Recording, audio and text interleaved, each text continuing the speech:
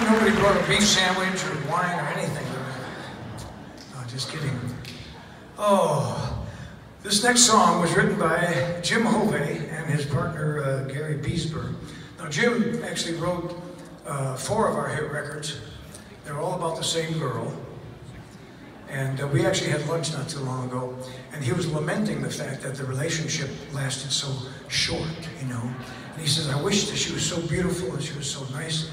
And I said, Jim, look it, snap out of it. I said, you left her, you got 5 hit records, lasted 55 years. I said, that's not bad. Yeah. So he bought me lunch, so that was good.